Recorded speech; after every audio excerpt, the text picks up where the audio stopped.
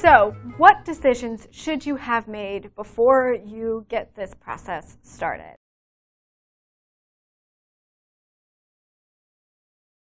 So the first thing that you should do is everybody should get a little bit of familiarity with NVivo, whether it's working with somebody who knows it or taking an online course or just reading about it. So everybody should have some basic familiarity with NVivo.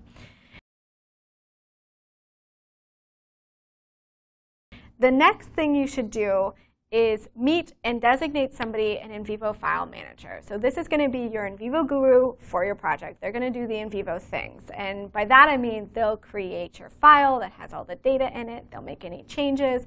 They'll drive during team meetings when you've got your merged file together and you're looking at how things are changing. They'll understand how to set up and run a coding comparison query. They'll be in charge of making sure your NVivo file is good to go, up to date, and functioning well. Another best practice when you're collaborating is to create what I call a team file. So this will be the NVivo file manager's job.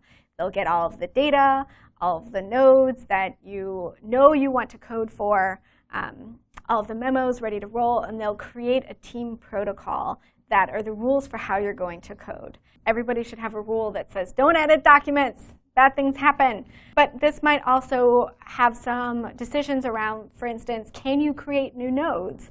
And if so, where do they go? And do they have to have a description? For me, I recommend that, yes, if you choose to allow your teammates to create new nodes, I typically have a node called new nodes. Sometimes I'll put a letter at the end of the alphabet in front of the name of that node, so it drops it to the bottom of my list, like X new nodes. So at the bottom of my list, I have a node called new nodes, and any new nodes get put underneath there. So if a teammate decides, oh, I see this idea, I don't want to lose the fact that this theme is emerging for me, they create it under new nodes, and they add a definition and why they want to add that node, right? How does it relate to your research question?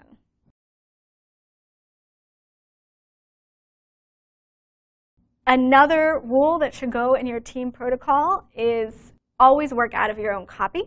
So never do work out of the team file unless you're the file manager. And so again, this is just to encourage you to work really clean, because the challenge, particularly with asynchronous, are these file versions, and things can get sort of screwy.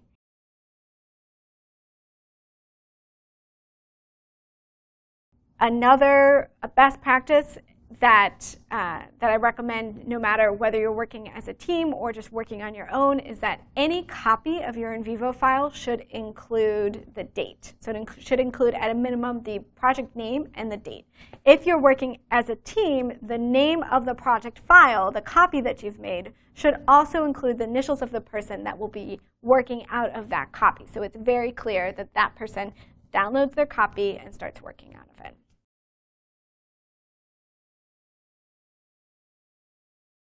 Again, make sure that people in your team understand, and I also recommend adding a line in your team protocol that everybody maintains their own research journals, and that lives as a memo. One decision you should make as a team is, how are you going to capture questions? One way to do that is to write the question in your memo and have a node called questions.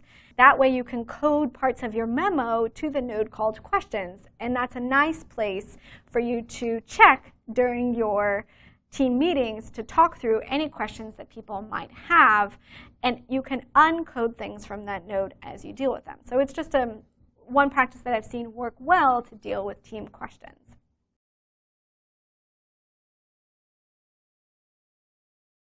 Another recommendation is, each time you meet, keep those meeting minutes as a memo so that you have this nice record of how your coding has evolved and changed, because it will, because this is an iterative process and it's supposed to be, and that's cool. But you want to make sure you keep track of that so that when you get to the point of writing it up, you can remember what happened. So if you're the NVivo file manager and you're creating your team file, just make sure that you've got your data, like your interviews or your focus groups or whatever, cleaned up and formatted how you want them to be before you bring them into NVivo. And as a reminder, the best practice for organizing different file types in NVivo is to have different types of data in different subfolders underneath files. For instance, I would have my interviews in one folder, I would have survey data in another folder, and I might have reports in another folder.